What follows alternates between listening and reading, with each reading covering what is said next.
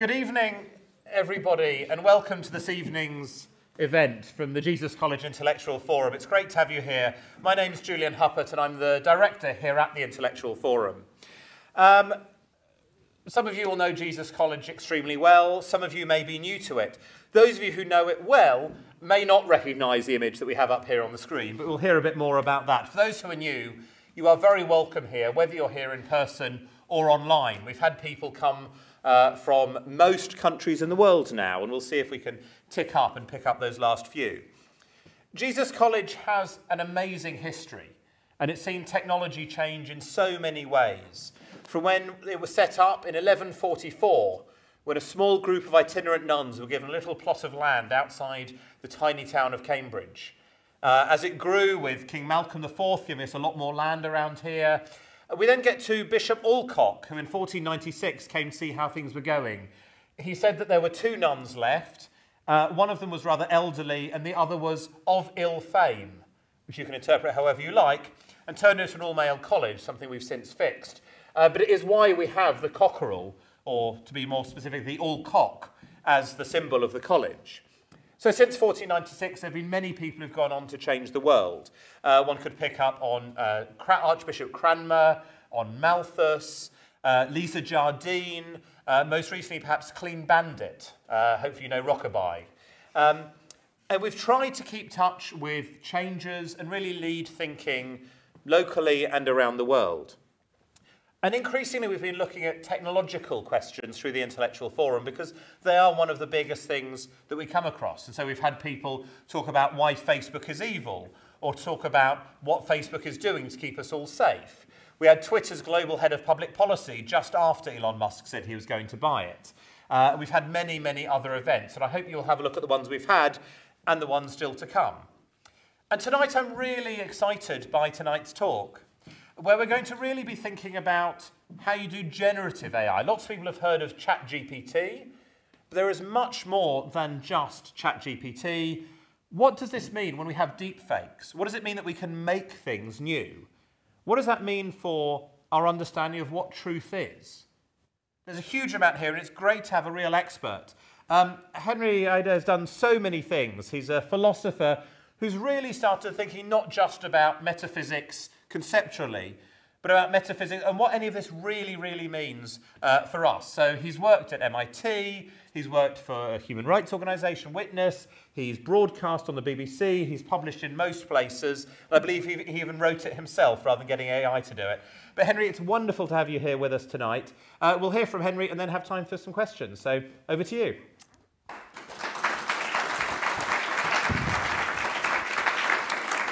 Thank you so much, Julian. I don't know if I could call myself a philosopher. That always feels a bit pretentious. But it's wonderful to be here today, back in Cambridge. I'm of Queens, but Jesus is wonderful. So it's lovely to be here with you today to talk about some hopefully weird, wonderful, maybe slightly disturbing, but hopefully always interesting topics around deepfakes and generative AI. Got a lot to cover in a short period of time, and so this is going to be a bit of a kind of navigation between lots of different windy roads and passages, but hopefully by the end you'll have a better understanding of the landscape, how this technology is being used, and some of the key questions surrounding it. So, deepfakes. I assume if you're here, you've heard of them, and chances are you've heard about them in similar veins to these media headlines.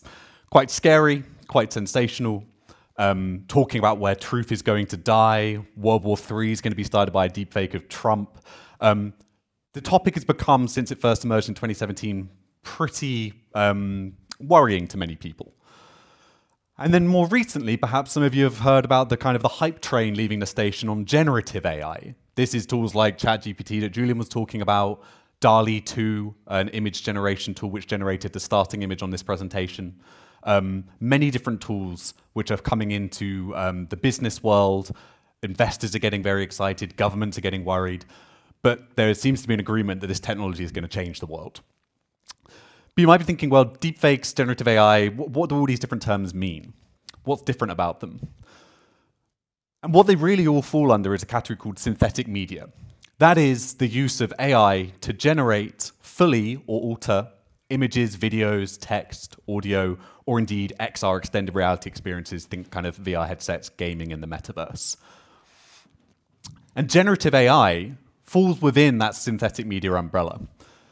Specifically, at the moment at least, generative AI refers to AI that is generating entirely new outputs. It also typically works as a discrete tool. That is, it's not part of a general suite, it's kind of something that stands alone. And beyond that initial prompt, such as the one again on the starting screen about the cockerels, the human is not particularly involved in that creative process. It is entirely automatically generated. Deepfakes, which was coined, as I said, back in late 2017, had a pretty murky origin in non-consensual pornography. It was coined explicitly to describe swapping a face into a pornographic footage of a woman using an open source piece of software. Now, since the term has become much more broadly used to describe very similar things to generative AI, whether that's voice cloning, controlling an avatar of someone's face, changing their body movements in video, but it is also often misused in the context of more crude forms of media manipulation. Some of you might be aware of a video of Nancy Pelosi that went viral a couple of years ago where someone slowed down her voice audio, which made her sound drunk. Wasn't a deepfake, was a much cruder form of media manipulation, but has been often referred to as a deepfake. And so the way that I typically now try to use deepfake, although it's by no means exclusive, and many others in the communities that I work in do, is to describe deepfakes as malicious applications of these generative and synthetic media technologies. So some of you might be thinking, well, haven't we seen this before, right? What is so new about these tools? And I think this is quite a fun kind of illustration of perhaps how people were incredibly worried about what Photoshop was going to do, and we seem to be okay. So what is new? What is it that's kind of revolutionary about AI in this vein? And again, you might be thinking, well, Photoshop exactly came out in 1990. It is everywhere now, and it's incredibly powerful. We live in a very synthetic world. Whether that's the commercial photography that we consume on TV and magazines, online, airbrushed into oblivion, making an unattractive burger look slightly more attractive, but not by much, or in fashion photography, celebrities, all of this different commercial media we consume is almost certainly had some kind of post-production work done on it. But it's not just the big studios. It's also the smartphone that's in probably most of your pockets. If any of you have an iPhone and are aware of the portrait mode, which gives you that artificial bokeh effect, that is entirely computationally rendered. That is on a neural chip on the phone. And indeed, most major consumer phones will now have some kind of computational photography baked in. So those outputs are being shaped by AI too. And then finally, of course, we have movie magic. And famous example here from Gladiator, one of the first examples of synthetic resurrection, which I'll talk a little bit about later, where the actor Oliver Reed was digitally using CGI resurrected on screen after he died during filming.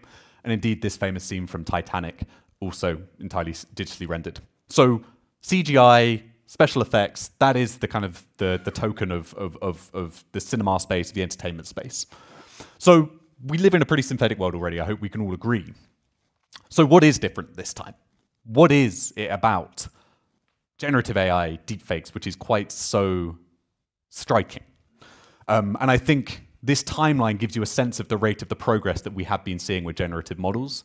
And indeed, I want to touch on 3 key points as to why this is not business as usual in the synthetic world.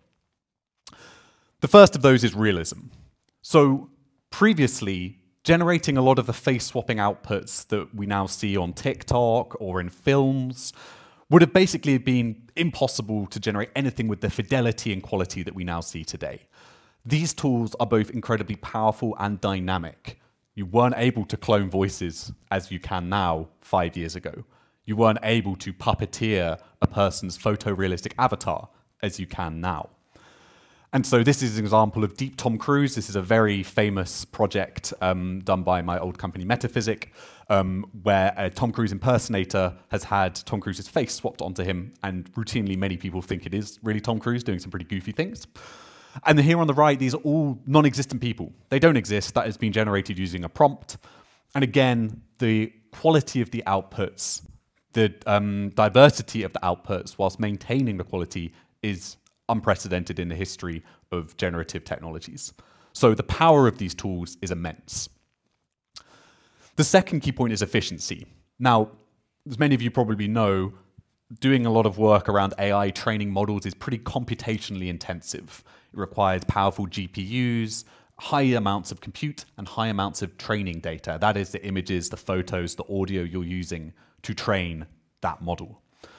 Now, one of the big things that we've seen happening recently, which is what has led to so many people now using these tools like ChatGPT, is a massive reduction in the amount of data needed. But we've also seen these efficient models make it much more accessible, and indeed that's the third point that I'll come on to in a moment. But here on the left we have Princess Leia in Rogue One. Carrie Fisher, that actress, sadly died around the time of filming, and so they synthetically resurrected her as a tribute in the film. You can see that on the left, that's the version that was in the film. This was done by Disney's top VFX experts. This would have cost hundreds of thousands of dollars probably to make, months of work, painstaking click-by-click manual processes. And the one here on the right is the result of a guy on a gaming PC, maybe in his mum's basement, doing this work on his own, solo, and it's generated a result which is as impressive, if not more so, to some people's eyes than the original.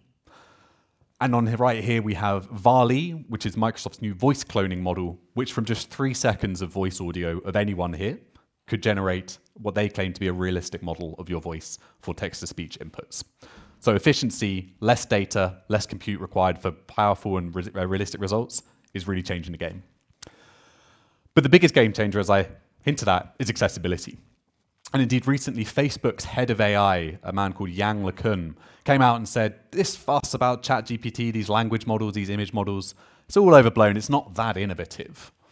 And whilst he's kind of right, these technologies have been kind of stewing away in the background, slowly getting better over the last 3-4 years. I think he did miss the point in terms of the innovation is not actually what the technologies can do, but now who can use them. These tools run in browsers, they run on apps on your phone, and within a few clicks, you can generate something that 5 years ago, the top researchers at MIT or at Cambridge would not have dreamed of having their hands on. And so the accessibility dynamic is fundamentally changed how generative AI and deepfakes are impacting the world. And so where is this synthetic revolution taking us, right? Where are these kind of powerful tools being used? How are they having an impact? Here you can see an algorithm called StyleGAN, which is cycling through faces of non-existent people.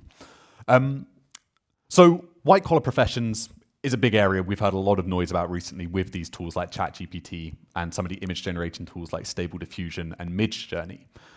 The dialogue around, or the dialogue with the line around AI has often been narrow, repetitive, low-skilled jobs are the most at risk, right? It's going to be the drivers, it's going to be the factory workers that are going to lose their jobs first.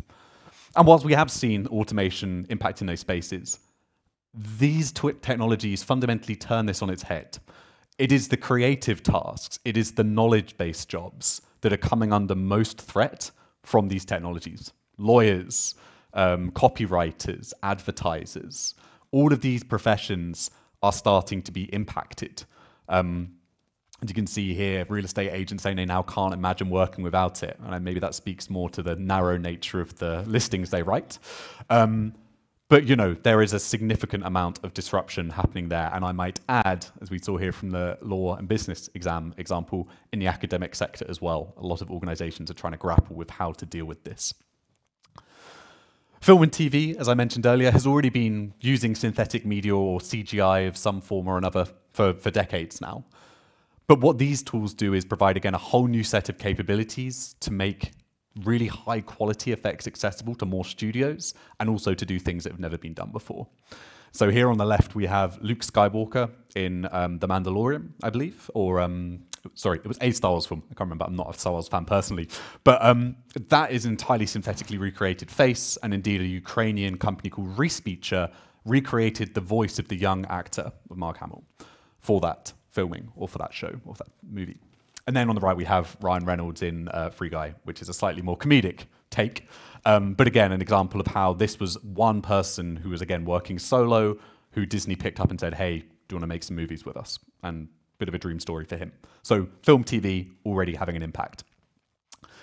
Advertising was also one of the first places that we saw generative technologies and deepfakes being picked up. And this is a good example from a campaign done by a London-based company called Synthesia. and Lay's or Walker's, PepsiCo being the parent company. And this campaign is called Messy Messages.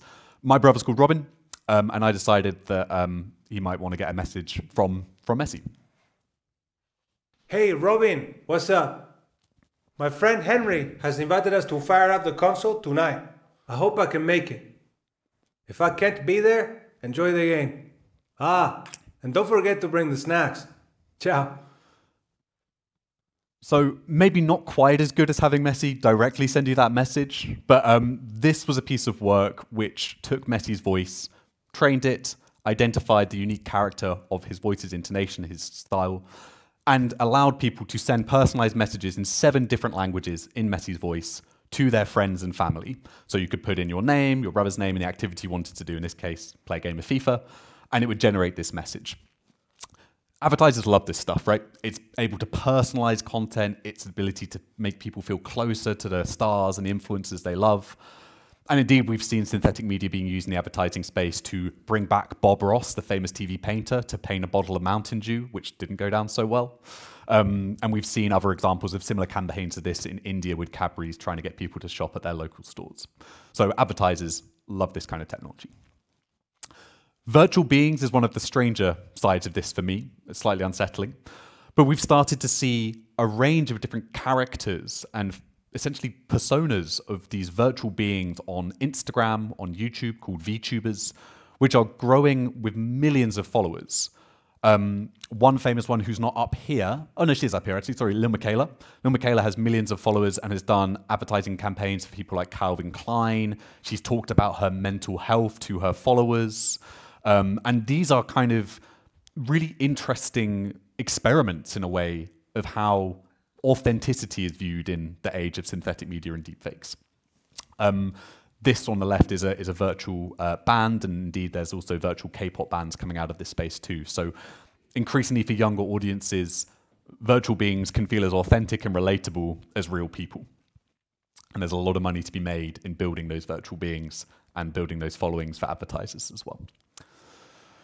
Satire, critical art, again, a very early use of deepfakes, which emerged around the same time that deepfake image abuse or non-consensual pornography was becoming a problem.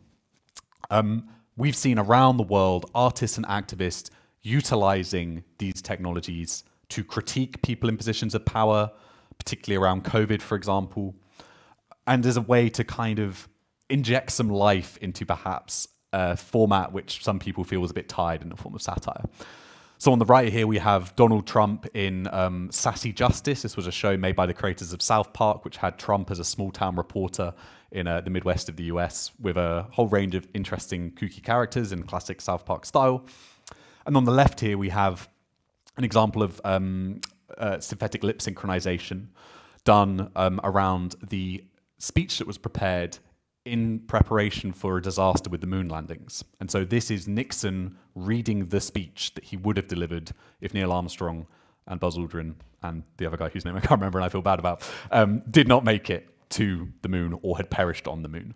So a really powerful artistic project looking at how history can be distorted and shaped by synthetic outputs. Communication, and this kind of links in with the next one as well, another area that we're seeing quite rapid change.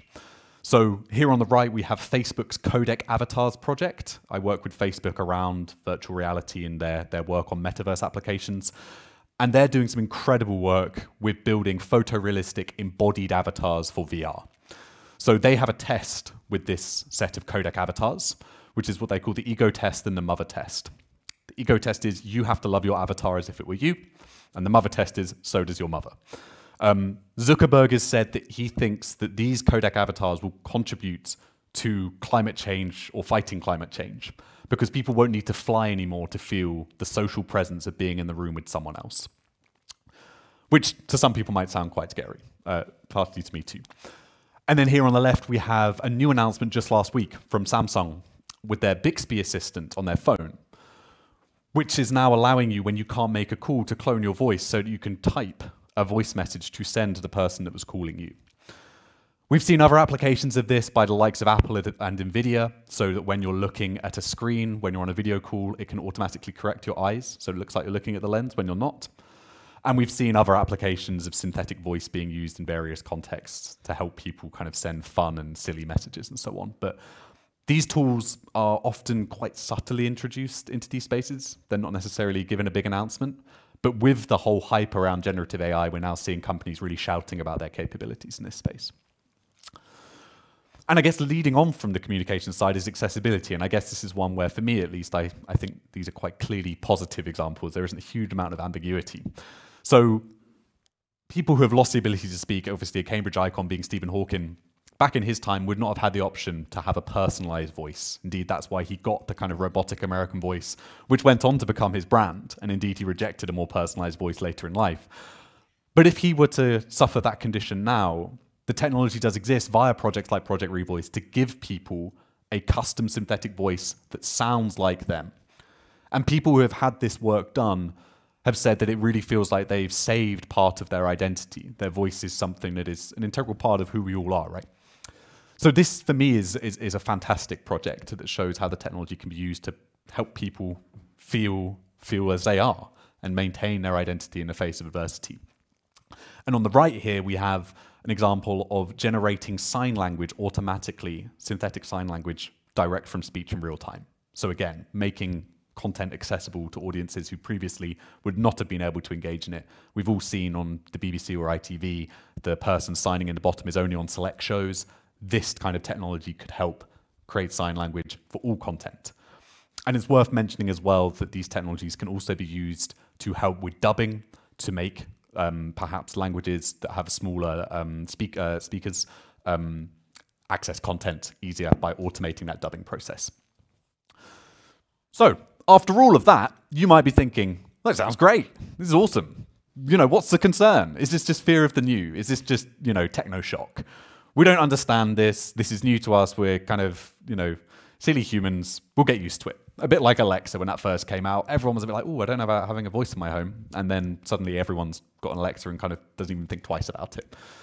And here, this is a great poster from the early 20th century when electricity was first being introduced as a propaganda poster, which was produced to say that electricity was going to, tie us all up and it was going to be awful and scary and bad. And here's a kind of a historical range of bad hot takes, basically. My favorite is, telephones turning us into transparent heaps of jelly. So is this just fear of the new? Is this just techno panic and we'll get used to it and these technologies are just going to change everything for the better? Well, no, as you might have guessed. And indeed, this is where a lot of my research has really focused on over the years, is mapping deepfake landscapes. So back in 2019, I released The State of Deepfakes with the company I was working for at the time, DeepTrace, which is a deepfake detection company, which was the first kind of landscape map. I wanted to understand what the hell this technology was actually being used for, right? Like, how was this changing people's lives? What was being overblown in the media at the time? What was actually something that we should be worrying about right now, not just preparing for? And as mentioned earlier, deepfake image abuse or non-consensual deepfake pornography is still to this day the most prominent malicious use of this technology. And this is the original Reddit community where the name came from that was banned in February of 2018. But since then, we've seen, unfortunately, communities online in the dark corners of the internet proliferate and grow extensively. And this has happened almost exclusively because of the increasing accessibility of the tools. Just as the tools I was talking about earlier, like ChatGPT, like DALL-E, are now becoming more accessible, so too are the tools that are explicitly designed to harm and abuse. And indeed, the report here that I did on image abuse, where I identified a bot on Telegram for synthetically stripping images of women from just one photo, had tens of thousands of users and it targeted hundreds of thousands of women, most of who were private individuals. And here on the right, we had an application which had a very similar gamified interface for face swapping into pornographic footage. And indeed, it used to be that this was celebrities who were being targeted. This was, Scarlett Johansson, this was Emma Watson, these famous women who are victims, like any other victim, but famous individuals. But the scaling of these tools and the accessibility of these tools now means that we're seeing increasing numbers of private women, everyday women, having images taken from their social media accounts, stripped, their faces swapped into pornographic footage, causing untold harms, both when it's known and obviously when this is created without their knowledge. We've seen this being used in the political sphere against politicians, female politicians, as a way to kind of stifle voices. And there have been reports of this recently with a Twitch streamer who had created pornographic deepfakes of his Twitch streaming colleagues, which caused a huge amount of harm to those women. So this is a really big problem right now.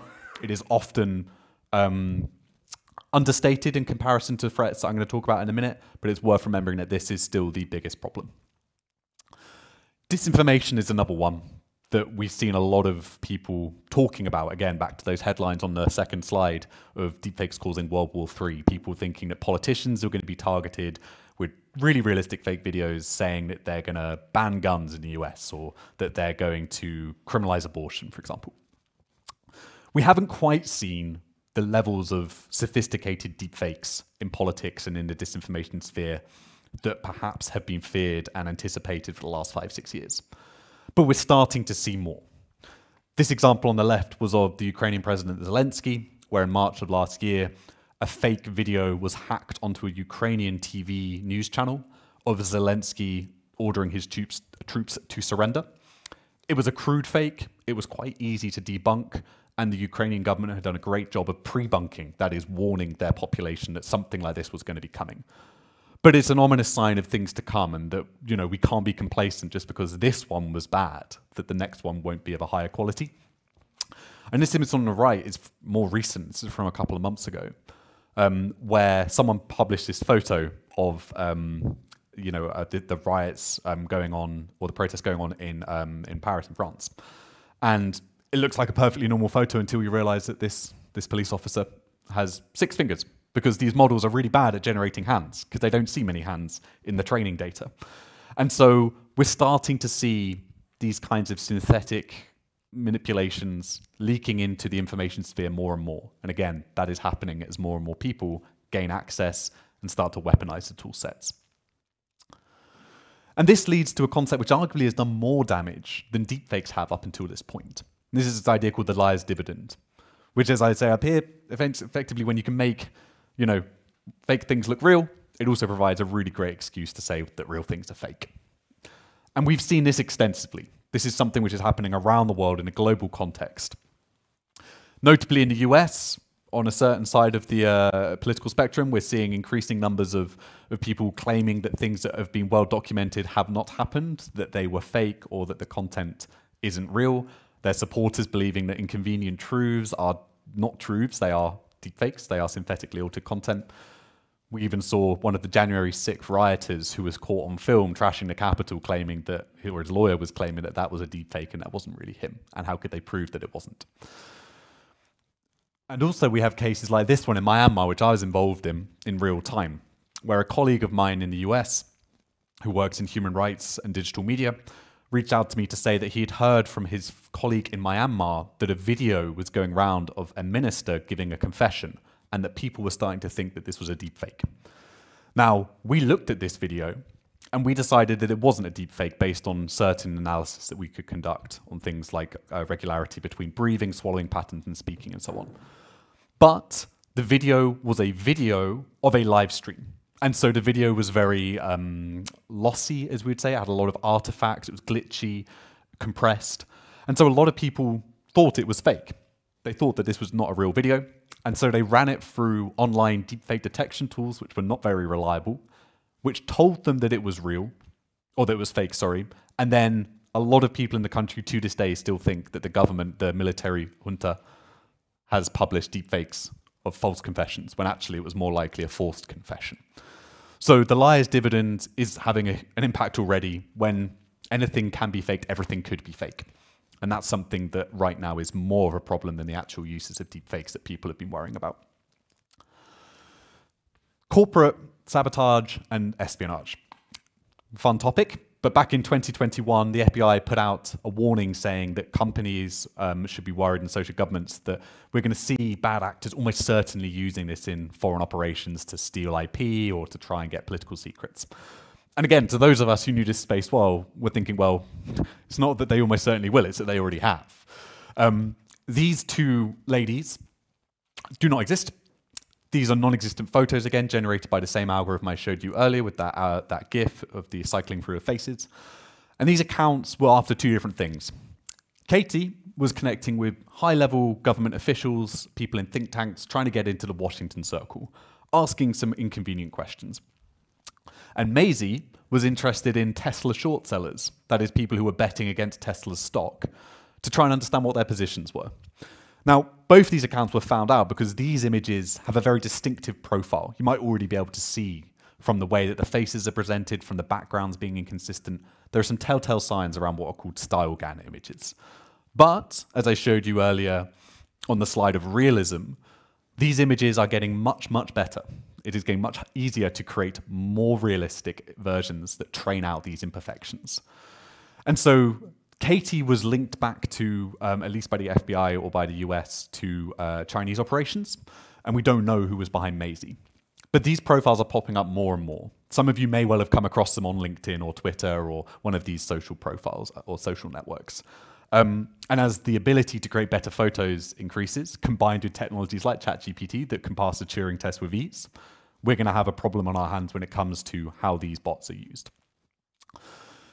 There's also a slightly more direct form of corporate sabotage, which again is looking at things like stock prices.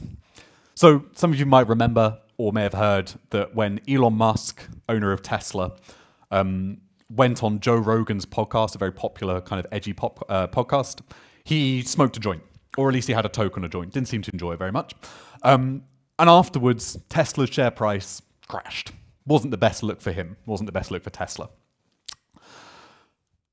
But we have activists and people already making realistic looking videos, which are fake, of people saying or doing things that they haven't done, which could impact businesses' bottom line or their share price in a similar way.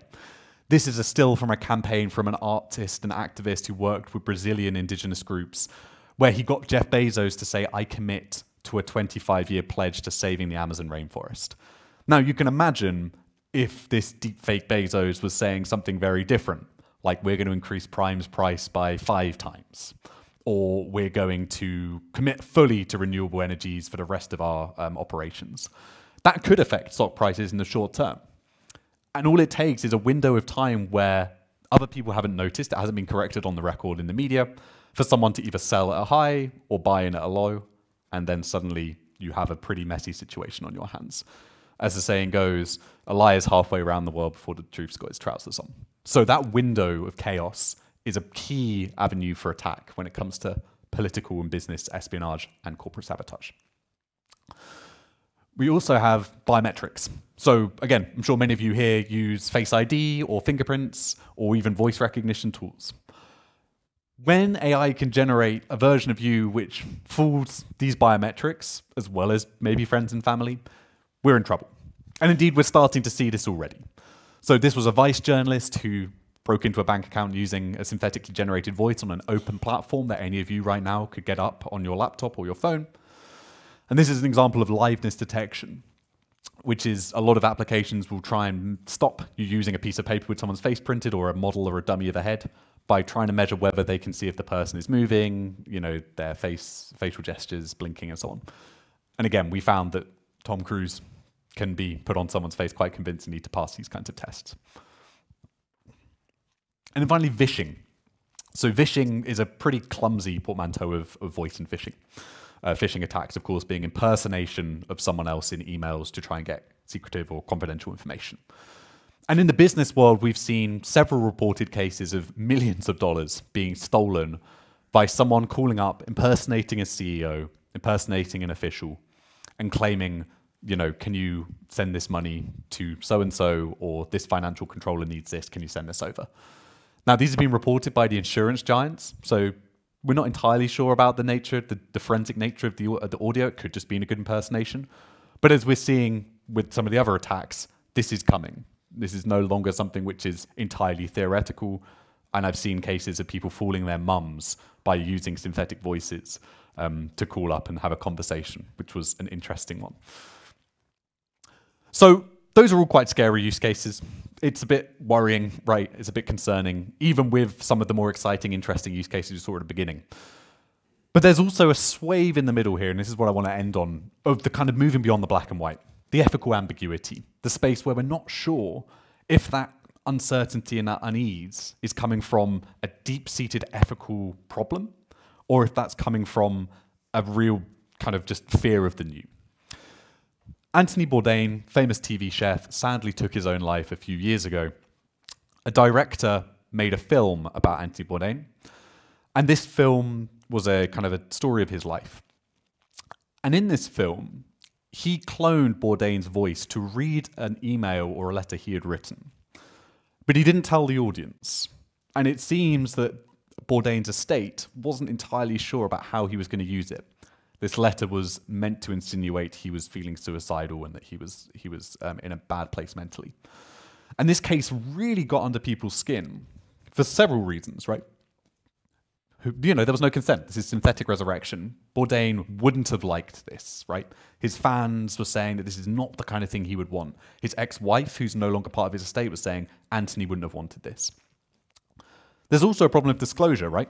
The audience did not know that that audio was not real. There was no label. There was no kind of pre-roll warning.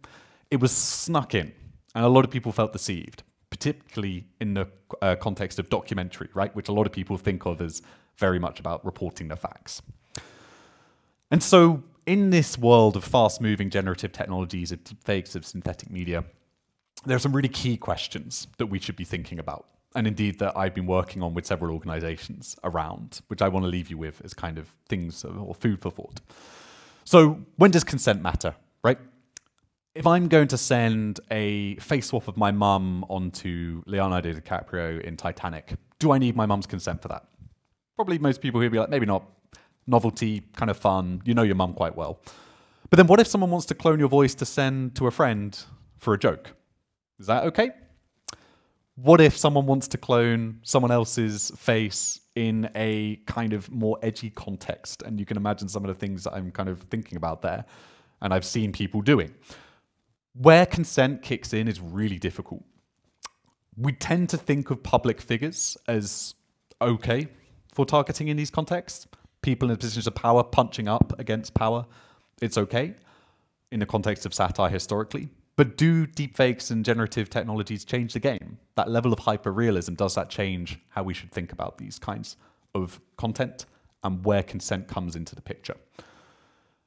Secondly, should we have a right to know whether what we're consuming is real or not? Now, that's a really loaded question, right? As we touched on earlier, synthetic media and synthetic content is everywhere. If we had to have a label on everything that's synthetic, there'd be more labels on things than not, by quite a margin. But how can we effectively disclose synthetic content like that Bourdain example? Is that about providing labels? Is that about doing some kind of digital watermarking so that people can tell by another app? For example, the Content Authenticity Initiative by Adobe, which is working to try and provide a kind of watermark on every single piece of content to track how it's been developed and altered.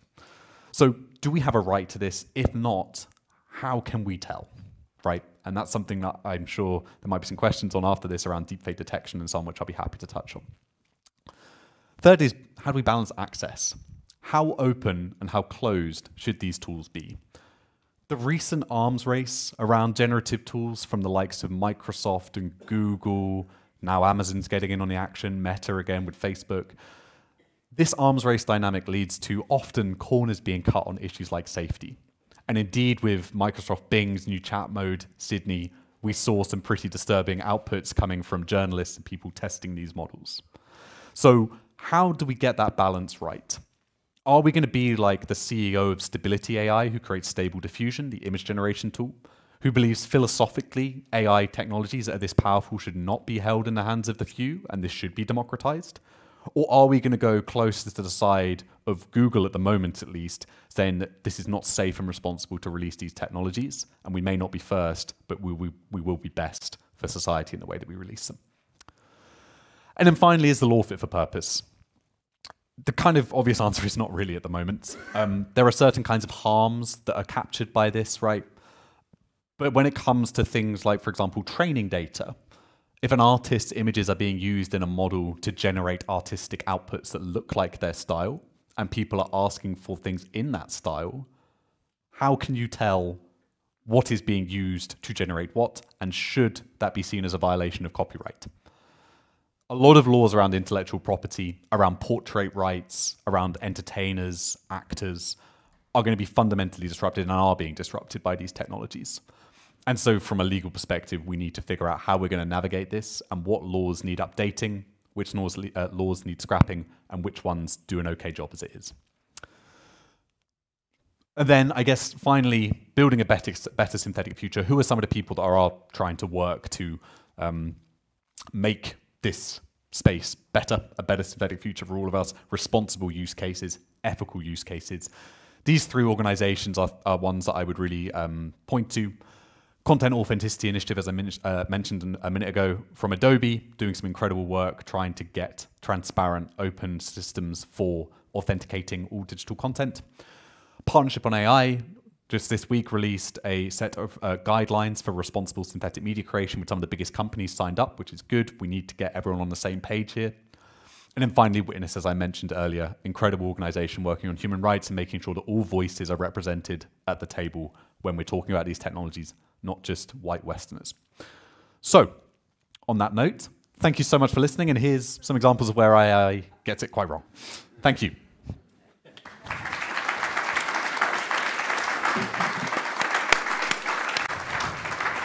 Thank you very much, Henry. Really brilliant. We have time for questions. If you are in the room, just put your hand up. We'll get a microphone to you, whether you're upstairs or downstairs.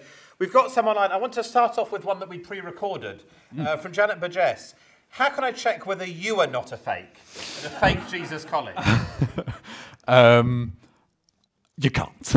I'm sorry.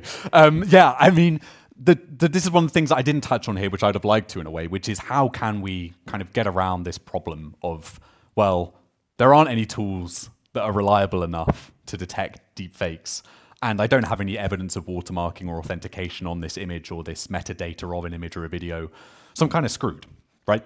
And the fear for me is that in this world where we can't trust anything, we don't have that baseline for truth in digital media, that means that our cognitive biases raise further to the surface, and so we start to rely on our gut more often, which then obviously is impacted by lots of other biases and things. So it's a really important question. I think the best option is this Content Authenticity Initiative. Detection isn't reliable enough. It can do more harm than good if, you know, if it's used in an unreliable way. I think going from bottom up, trying to secure content from the moment it's created is going to be crucial, and indeed some legislation being discussed by organizations like the EU may well push for organizations to do that. Fantastic. Any questions in the room? There's one at the back there. Thank you. Yes, I think just to build upon what you just said at the end there, there seems to be the rate of realism is matched only by the rate of uncertainty. And I do wonder whether that is a conundrum facing Meta as it seeks to have ever more real avatars, producing ever more content, potentially synthetic or otherwise. How can we actually trust the people that are virtually presented to us? And do we actually have a default where we actually have to be in the same room actually to go completely against what the objective of Meta? Yeah, so I should start by saying I cannot speak on Meta's behalf. I think one of the key areas when it comes to hyperrealism comes back to this open-closed thing, right? It's like, how do we gradually release these technologies in a safe way? How do we test them prior to launch for unintended consequences and side effects? An example of this is there's an app called Replica, which is a chatbot, which was recently taken offline because it turned out a lot of young people were starting to have kind of intimate conversations and relationships with this chatbot. It was banned in Italy. And in the wake of this, there were a lot of people who were mourning the loss of the relationship they had with this chatbot. And so it doesn't even have to be hyper realistic to have these quite substantial impacts on people. I do think, to your point around kind of, well, we need to get back into a room together to know what's real and to kind of have that connection. I think we may well see that. We may well see politicians and people like this returning to more direct forms of communication with their audiences, putting more emphasis on touring the country and getting yourself out there in the flesh. But also, we've seen in Korea, the president on his last election campaign created a synthetic avatar of himself to talk to voters. So it really does go both ways. But I think I share the concerns that this is moving so fast that we don't really understand the full impact on society outside of some quite obvious ones. And we need to try and put the brakes on a little bit, but that's fundamentally against the market forces that are driving it. So it's a difficult one for sure. Okay, can we go to a question right at the back here?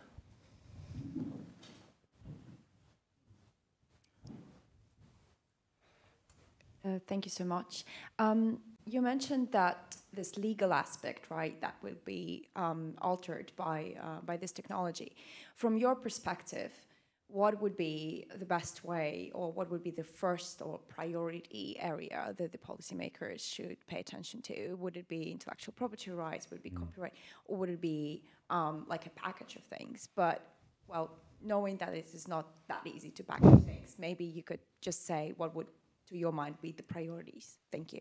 Yeah, that's a great question. And it's a really difficult one. I think depending on who you talk to, they will argue that their part of the debate is the most important, right?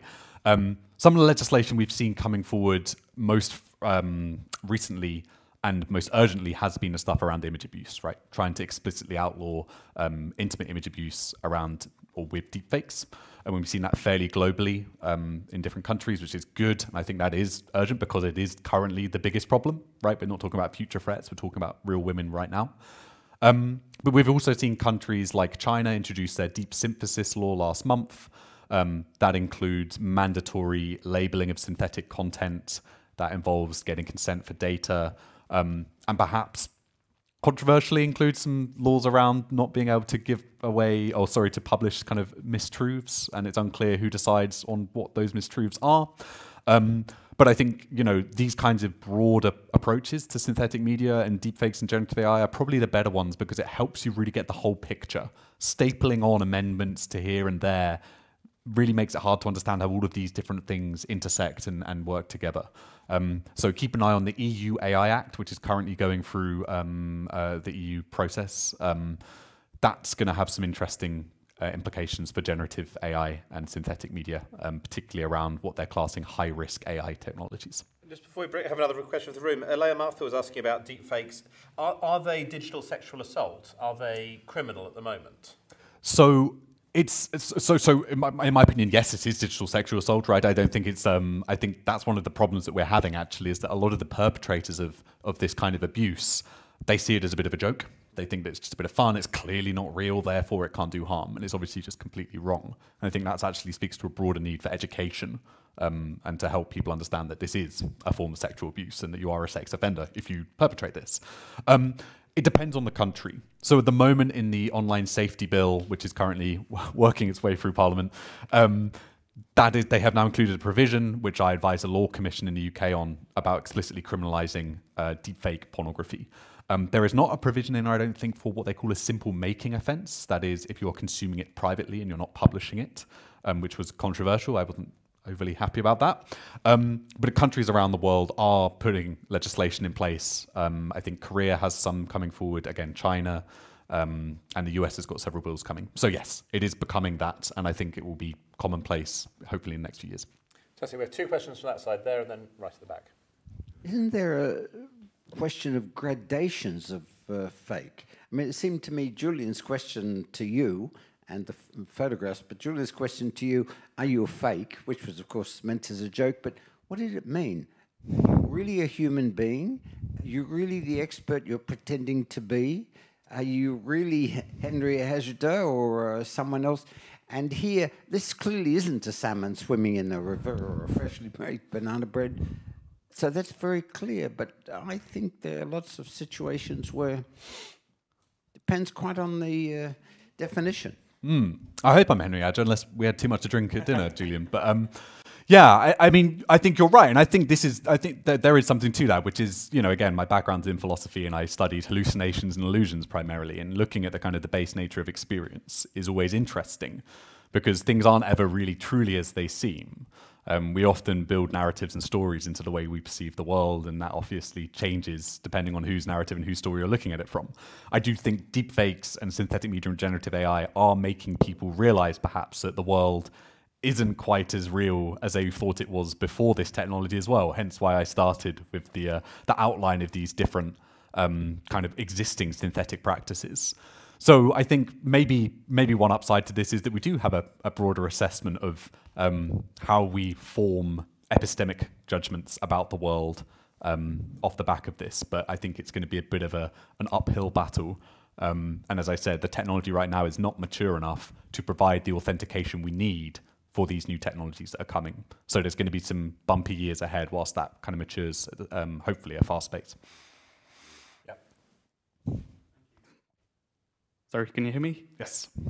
Thank you. That was a brilliant talk, and personally interested for me because my research focuses on generative AI and synthetic data in healthcare. And there's loads of use cases in healthcare in terms of data privacy and augmentation of data sets. One thing that concerns me, and something I've published about, is the risk of getting around legislation, so getting around GDPR and people synthesizing data sets or image sets with the purpose of sharing them maliciously. So social media sites or insurance companies trying to sell people's data when they're fake data sets, so they're not real people's data, they're not governed by GDPR, they're completely exempt really from data protection legislation. I just wonder, do you share that concern? Do you think it's valid? And if so, is there any way around it if it's fake data, not real data?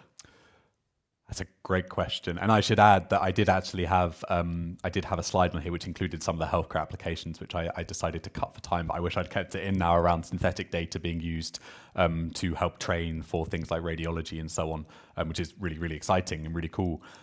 Synthetic data is a really interesting one. So on one level, you know, we have the same problems that we do with training image generation models, right? Which is some of these models, they do what's called hallucinating, which means that you can actually find in the images from the data set. So it more or less clones an existing image and adds a little bit of noise around the face, for example. So there are questions, right, about how synthetic it really is, right? How much of the original is in the derived output. But then also, as you said, I think how people will start to creatively try and play with these tools to avoid traditional forms, I say traditional, existing forms of legislation is going to be a real challenge. And I think hopefully we will see, along with the IP concerns and the copyright concerns, similar concerns around the issues that you're talking about. I'm not entirely aware of any legislation or policymakers that are specifically coming at it from that angle, but it's a really interesting one. Thank you for putting it on my radar. There's a couple of questions here, but can I just bring in one from online, from Jen Person, about educational assessment. So this is a field which is going away from face-to-face with a push towards exam remote proctoring technology. Is anybody working on whether those tools detect tech impersonation? And she points out that the commercial push is towards tools demanding biometric data from candidates, but the very stuff that's very high risk to share. Interesting, yeah. So on the virtual kind of, I mean, education is one of the key areas that I'm sure, you know, I wouldn't be surprised, let's put it this way, some of the people in here who are students may have used ChatGPT in an academic context. Wouldn't surprise me. I've got friends who work in, you know, businesses who are writing pitches and stuff with this technology. And a lot of the different education boards around the world are now having quite a lot of concern about this, right? Some are trying to ban it. Some are trying to put in rules for how you can use it. Some professors I've seen trying to put together lists of how you can spot a ChatGPT essay. And it's really, really hard because there may be some telltale signs. For example, ChatGPT is a very confident bluffer. It will say a lot of things which are just wrong, but it will sound pretty good, particularly around things like numerical reasoning. So in answer to the question, I think there may well be ways to try and authenticate through something like keystrokes or something like this, that the output is being generated in a certain way. But then that also comes with privacy concerns on the other side. So it's a really difficult one. I think personally schools, you know, trying to ban it on their internal internet is quite naive. I think it's more about adopting and understanding how this is going to change things. And then to this, could you repeat the second question, second half, sorry? Oh, well, I think the second part was about whether it's a good idea to encourage all of these companies to collect biometrics from every pupil, given the risks if you share all massive biometrics. If you have a database of every A-level pupil in the country, that presumably has, you know, some risks. Don't think it's the best idea, especially for a company to be doing it. But yes, a difficult one. So something to come back to. There's a number of questions. There was one up here first, and then I've seen a few others. The gender balance isn't brilliant, but you know, do see if we can fix it. Sorry. Yeah, thank you for the wonderful talk. So you just mentioned that you have like philosophical background, and I have kind of like a relevant question. Can the This was 6 years ago, so be gentle. Yeah. Can ChatGPT or any other language model reason? And you just mentioned that the numerical reasoning and all. The first question, and the second question is like ChatGPT right now is like reactive, like it expects us to give the question and then it kind of answers the question, right?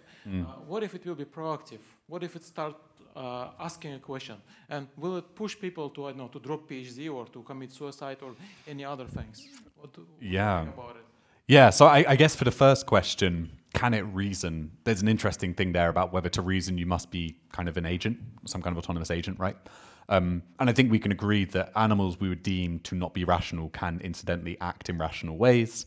And so I think there's a real question of intentionality around rationality, which I don't think at the moment ChatGPT conforms to. It's essentially a very fancy predictive text model, right?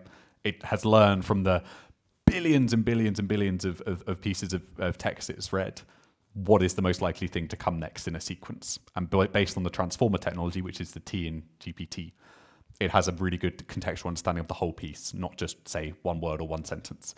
So in that respect, I don't really think you could say it reasons. It more just spits out things that it think will please you based on the prompt you've put in. The reasoning fixes they're trying to do now are things like, if you said, I don't know, one good one I saw was like, if you know, I think it was like, which weighs more, a pound of feathers or a pound of steel? And it was trying to give you a great answer as to why the steel would still weigh more, you know. So those fixes are more manual fixes into the system. So I don't think it can reason, basically, at the moment at least. And then to your second part of the question, it's a really interesting one. You know, they may not start the conversations, right? You might be on your desktop and ChatGPT suddenly pings up some interesting take or message, but it can suggest things. And indeed, Sydney, Microsoft's Bing chatbot, which was based off ChatGPT, did start suggesting some pretty interesting stuff like break up with your wife and be with me to a journalist who was writing about it. So we are seeing that kind of stuff already. And I think coming back to the idea of people falling in love with these chatbots, vulnerable people and people who are perhaps in vulnerable circles or particularly siloed information circles, this could be used in pretty dangerous ways. And indeed, there is some good research coming out of Georgetown in the US around how it could be used for terrorism. So worth keeping an eye on. So I've got the question here, and then there's one over there. So.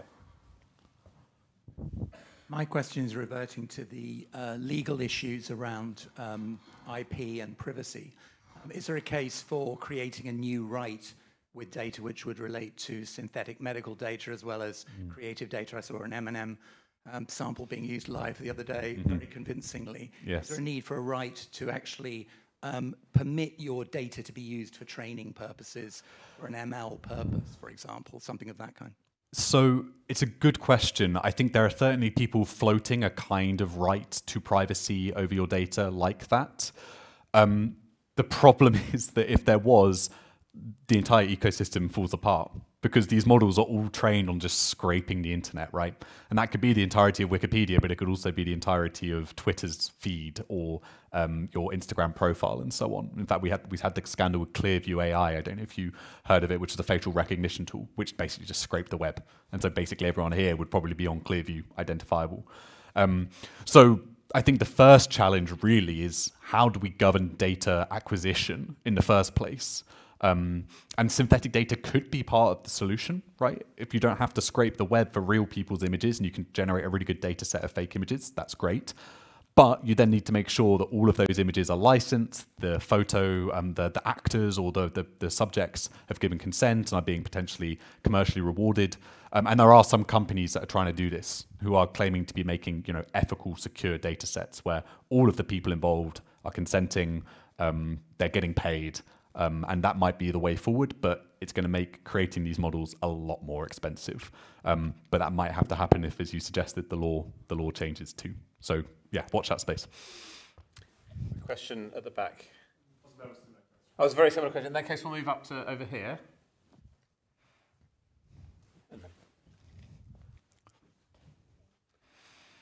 Thank you. I think my question relates to a couple of things that's been raised, specifically the synthetic healthcare stuff. And I guess I'm wondering where you think we can sort of get the intuitions from what we should do in certain cases. So given that, we talked about like EU AI regulations, so there will be like democratic processes involved in deciding how we should go forward, what should be allowed and what shouldn't.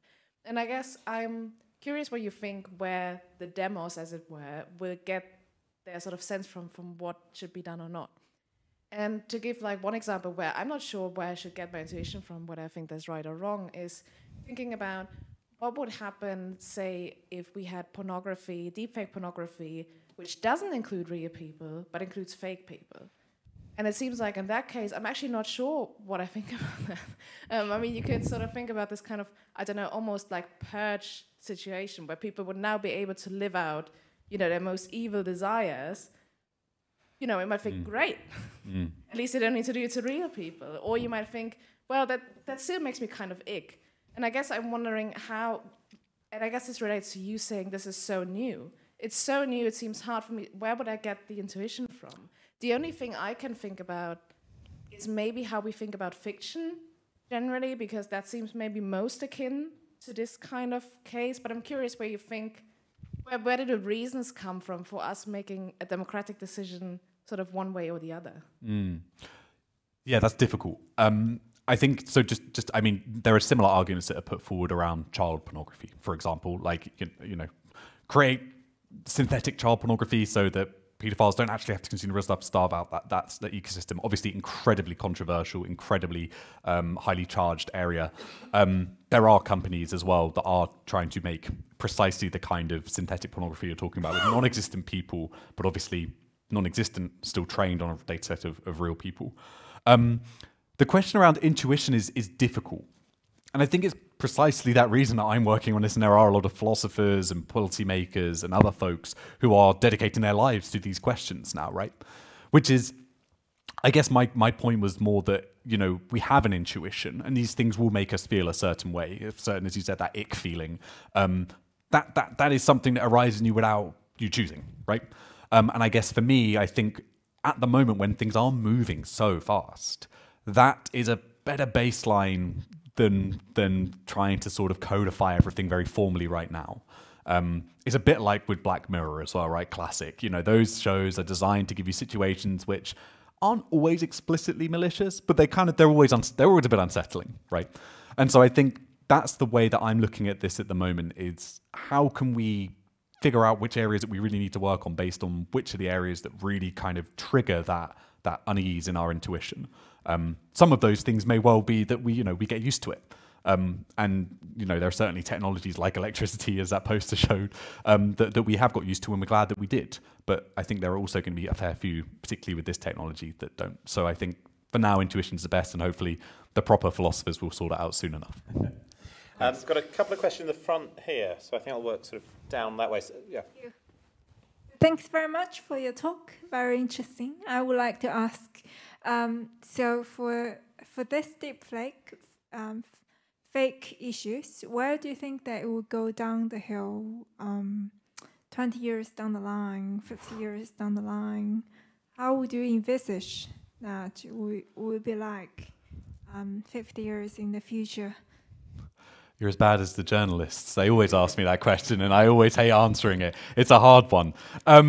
Julian and I were talking about this earlier. I've been working in this space specifically for about 5 or 6 years, which feels like an age for me, given how fast it's moved. But even I was shocked at how quickly things moved last year. That was just unprecedented. ChatGPT got 100 million users in 2 months. Fastest growing consumer product ever. And the reason it's getting those users is because people are actually finding value in it and are using it, right? I think we're going to see sooner rather than later the vast majority of the content we consume being synthetic, because it will be cheaper, it will be quicker, and it will be more accessible. Just in the same way that social media democratized the ability to share information, these tools make everyone a movie producer, right?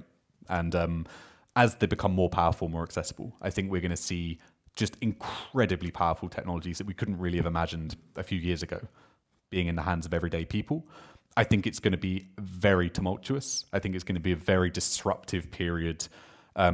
And I hope that governments, as they didn't do perhaps with social media or other emerging technologies that were disruptive, I hope they are more proactive this time around because I think the stakes are much higher. So I'm worried for that time horizon, but hopefully it will give me a job for the next 20 years. So that's something.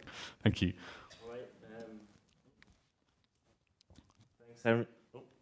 Thanks, Henry, for this great talk. I had a kind of an example of a query. For example, if there was a movie and the actors were faked, like for example the Messi example, but they still want to like be part of that movie, but just as a voiceover, would that be classed as an actor or like a voiceover? Like, how do you draw the line between someone being part of and consenting to become, you know, an actor, or, for example, if someone's dead? Like, how do you draw the line between someone being an actor or a voiceover kind of?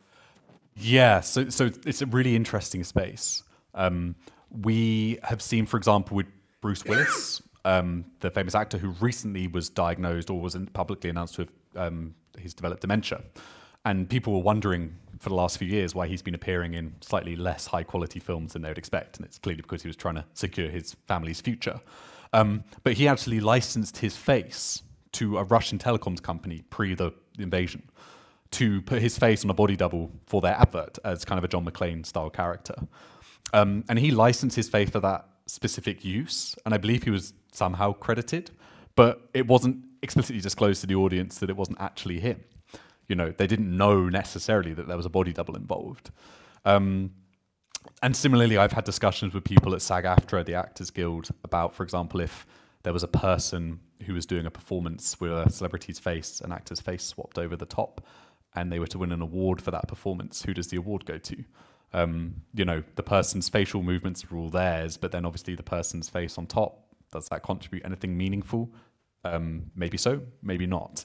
So there are lots of really interesting questions about how this new generation of actors may evolve, how a celebrity like Tom Hanks might be able to continue, or Mission, you know, I think I said to the Times, you know, Mission Impossible 20, 200 years from now, and he's dead. Tom Cruise isn't there anymore, but he's still in the films, and his family is still making a lot of money off that. So lots of really difficult questions there to kind of work through.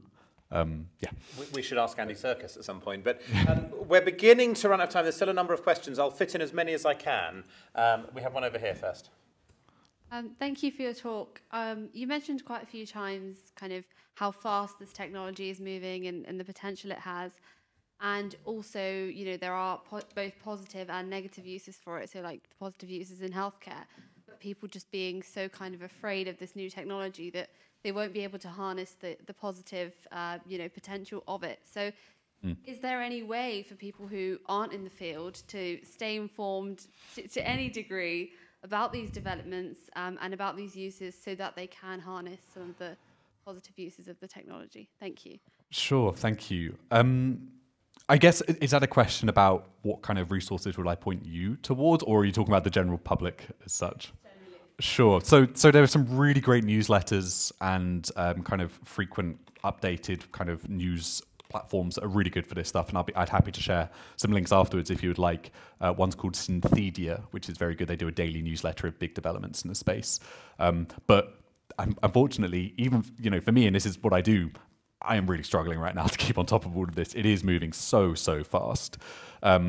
And particularly once the Silicon Valley venture capital firms get their claws into it and everyone's looking to raise millions of money, just like with the dot-com bubble, it's not adding .com anymore, it's adding generative AI to your pitch deck. So that really has led to the noise in the space growing and becoming harder to kind of sift through it. But yeah, happy to share some suggestions afterwards. The question from Ella Curry, is there any scope for retrospective data protection? So she says she's never been too worried about information being out on the internet because she doesn't have anything to hide.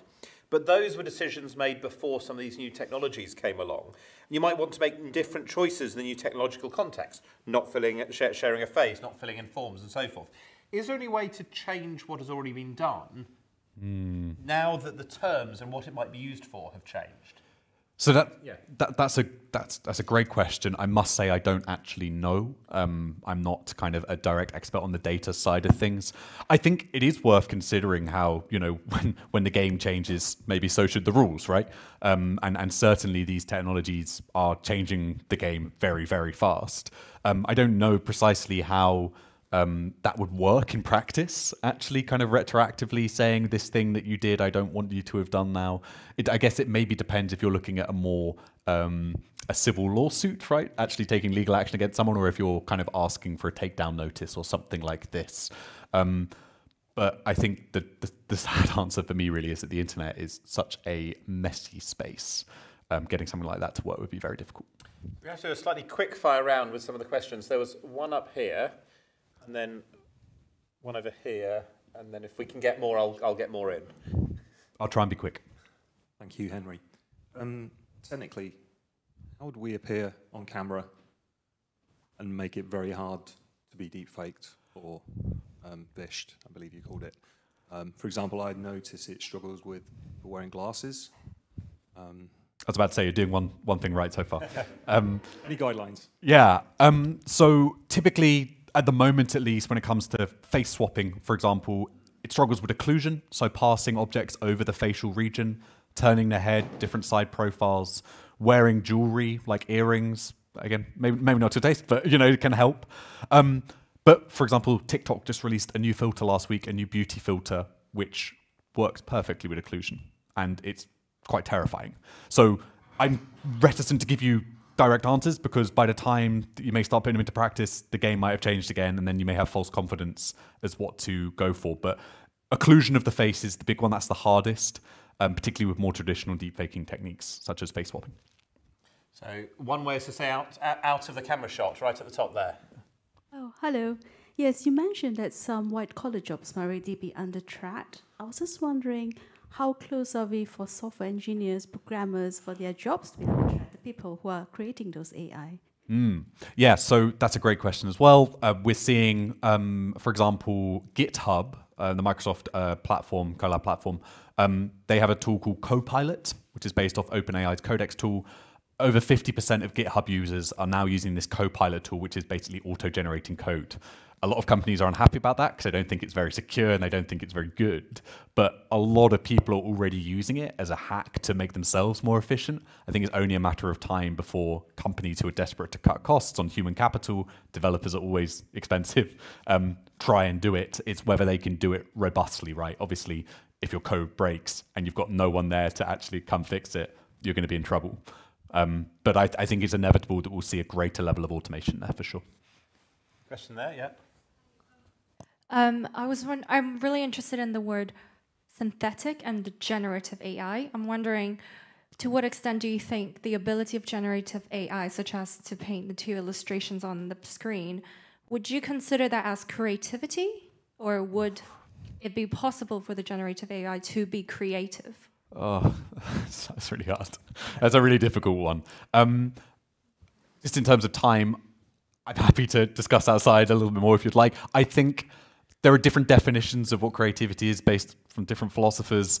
I personally feel that there isn't creativity there as such. I think because of the nature of the process, it's much more about trying to appease a human based on human feedback and a learning loop. It doesn't come from a place of curiosity, and I guess that side of things for me is pretty central to creativity. But I know there are many who would disagree with me. We actually held a big event here a number of years ago with DeepMind about what was creativity, and there were some really interesting things. I'm sure they would have very much disagreed with me. Can I fit in 3 really quick questions, and then I think we'll call it to her. So one's over here. I think you had a question. There's a mic just coming to you. There's one over here. Hi, I've stumbled upon a couple of articles and discussions in which people would talk about what kind of data the AI is trained with. Let's say it was trained with data from the 50s, or about something where the research has been done on, let's say, more on a certain sex or ethnicity. And people would argue that some AIs could be potentially racist. What do you think about this? Really interesting question. I think there's a really difficult question here, which is we're seeing manifesting in the culture wars around things like ChatGPT about certain answers that have been censored. One involving H.P. Lovecraft. I won't go into detail here, but it's caused a lot of kind of fighting between kind of particularly far right and more centrist left wing individuals about this truth being censored by these models. I think there's a question about, do we want these models to represent the world as it is, or how we think it ought to be? That's difficult when it comes to training data, which is the world, right?